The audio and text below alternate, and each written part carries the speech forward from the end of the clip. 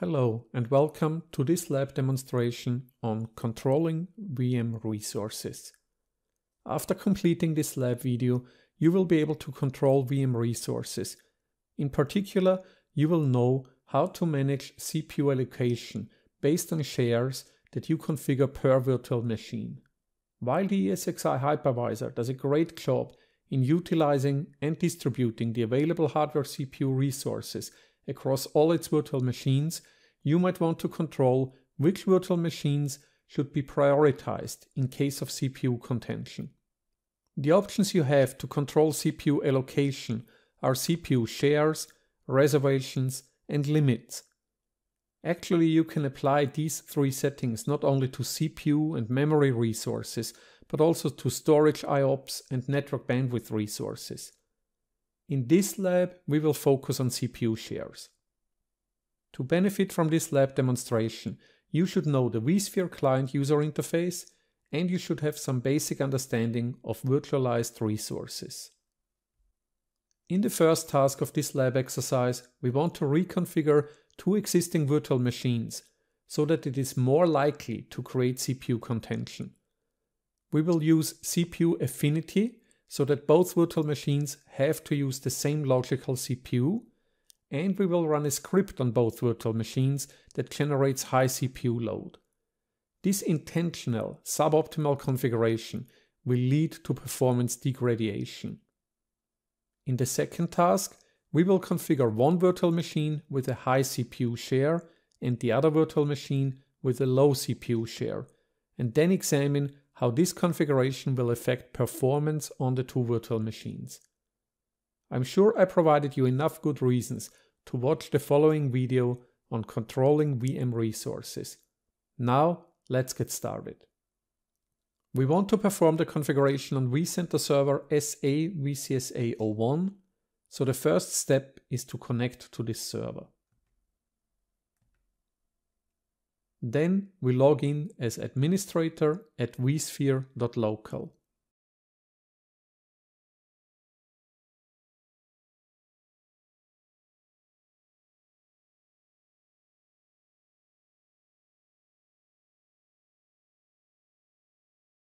In the first task, we will artificially cause CPU contention. We will force two virtual machines, Win1002 and Win1004, to exclusively run on the same CPU core, and we will start an application on the virtual machines that causes high CPU load. So in the navigation pane, we have to select hosts and clusters. And in the ICM data center, under lab servers, we find two ESXi hosts, SA ESXi01 and SA ESXi02. Let's expand the two ESXi servers so that we see what virtual machines are running on each of them. And we can see that the two virtual machines that we want to configure are both running on ESXi host SA ESXi02. So first we want to shut down these virtual machines. So we right click Windows 10.02, then we select power and we click shut down guest OS. We confirm and then we do the same for the second virtual machine.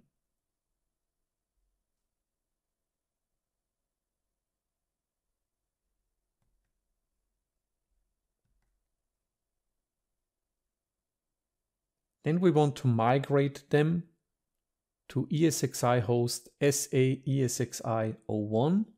So I right click Win1002, I select migrate.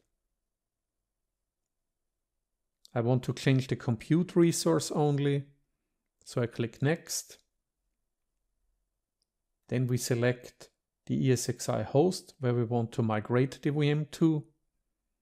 We click next. We have to select the network. So we want the source port group production to be destination port group production. And as a result, our VM will have its network adapter 1 in port group production. So we click next. and we click Finish.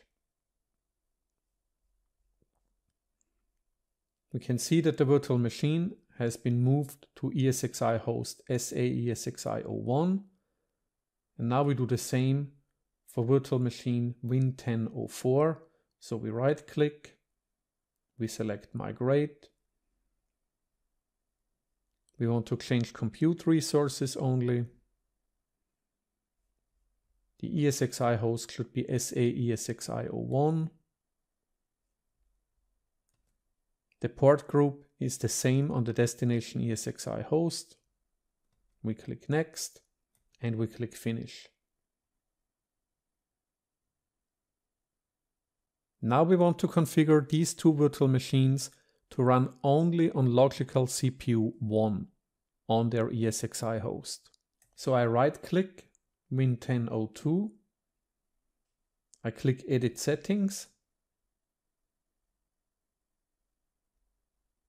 I expand the CPU here, and in Scheduling Affinity, I enter 1. This means that this virtual machine is only allowed to run on logical CPU 1 on this ESXi host. We click OK. Now we do the same for the second virtual machine, Win1004.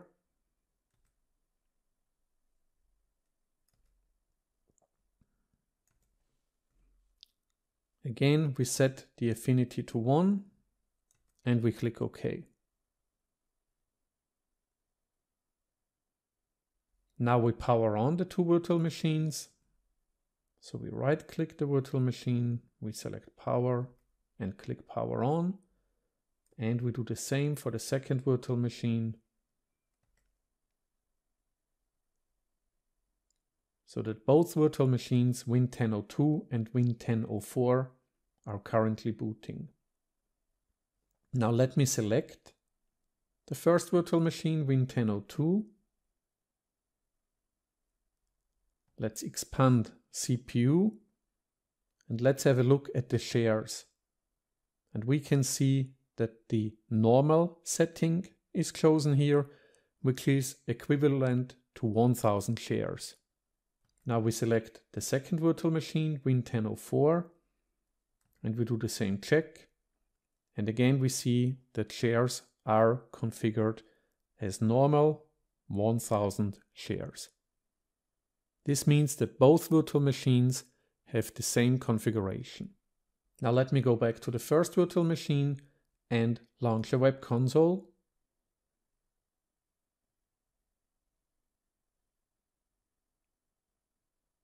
We are automatically logged into the virtual machine. And here we have the script CPU busy. Now I right click this script and I select Open with Command Prompt.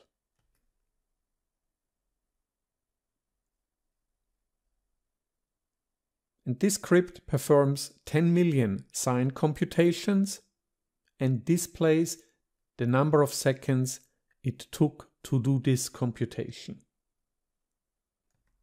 Now we go to the other virtual machine, Win1004. We open a web console for this one as well.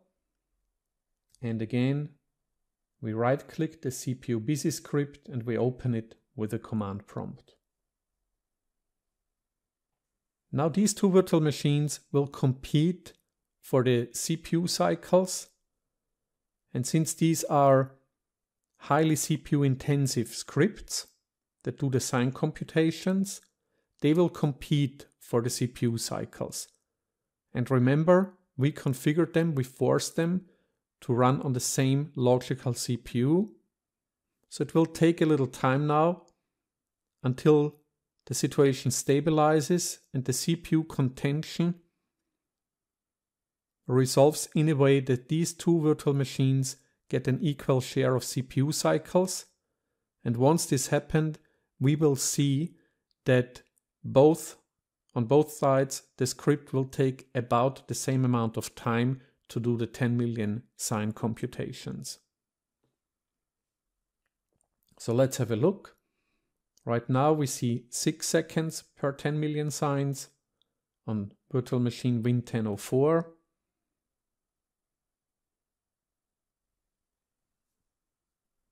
And we see 8 seconds on virtual machine Win1002. As said, it can take a little bit of time until the situation stabilizes.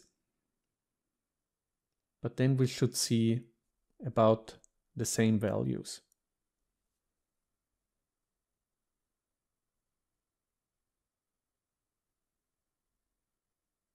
And we've got 6 seconds on Win1002 now. And we have 6 seconds on Win1004.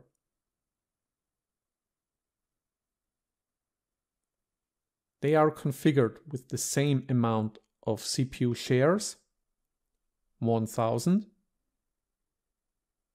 So during CPU contention,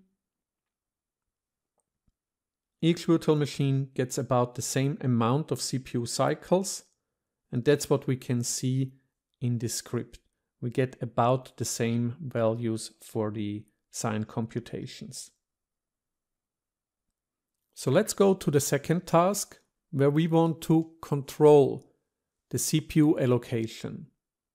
We want to prioritize the CPU resources of one of the two virtual machines. Actually, we will configure virtual machine Win1002 with a high CPU share, and the other virtual machine, Win1004, will be configured with a low CPU share. These settings translate to 2000 shares for the high CPU option and 500 shares for the low CPU configuration. So as a result, we should end up with a 4:1 ratio during CPU contention. So let's change the shares. We start with virtual machine Win1002. We right-click it. Then we go to Edit Settings. We expand the CPU option. And we change the shares from normal to high here. And you see that the setting high equals to 2000 shares. Instead of using the predefined share values of low, normal, high, we could also select custom and then simply enter a share number. But in our case, we want to use high, so 2000 shares. We click OK. Now we go to the second virtual machine, Win1004. We right-click the virtual machine, we select Edit Settings, we expand the CPU configuration, and we change the CPU shares from normal to low. This reduces the shares from the normal setting, which were 1000 shares, to 500 shares. So what we've got now is 4000 shares on Win1002 and 500 shares on Win1004. Again, it will take a little bit of time until the situation stabilizes. Currently, we see a higher amount of seconds on Win1004. At the moment, it's in the range of 12 to 15 seconds. And when we have a look at Win1002, then we see 3 or 4 seconds. Considering that this virtual machine here, Win1002, gets 4 times the CPU cycles that we get on Win1004, when we have a look at the values, we see that this is roughly also represented in the result of our computations. The longer we wait, the more stable the numbers will become. So once the situation stabilized, we will see relatively constant numbers. Right now we see 4 seconds on Win1002 and 17 and 15 seconds were the last two values on Win1004. So we clearly see that we modified the behavior quite a bit. We prioritized virtual machine Win1002 substantially over virtual machine Win1004 with regards to the CPU cycles. So right now we have about 15 seconds on Win1004, and we have between 3 and 4 seconds on Win1002, which pretty much matches the 1:4 ratio. Okay, so let me close the scripts so that we stop stressing the CPU. We can close our console windows. And that wraps up this lab exercise. Congratulations! You have completed the Controlling VM Resources lab demonstration video. In the first task of this lab, we created CPU contention by forcing two virtual machines to run on the same logical CPU and by running a script that generated high CPU activity. We saw that with the default settings, the two virtual machines got equal share of the CPU on which they were both running. In the second task, we configured CPU share values, not by setting share numbers, but by using the predefined options. High, which equals 2000 shares on Win1002, and low, which equals 500 shares on Win1004. And we saw this ratio of 4:1 CPU cycles also being reflected in the script that we ran on the two virtual machines. You now know how to allocate CPU cycles to virtual machines during CPU contention. Do not forget that in addition to the CPU shares that we configured in this lab, you can also configure CPU reservations and limits for even better control of CPU allocation across virtual machines. And finally, make sure that you monitor resource utilization carefully so that you can add resources if you face CPU contention too often. Thank you for watching this lab demonstration video. I hope the knowledge acquired here will help you with your daily job assignments, and good luck as you continue your journey in VMware world.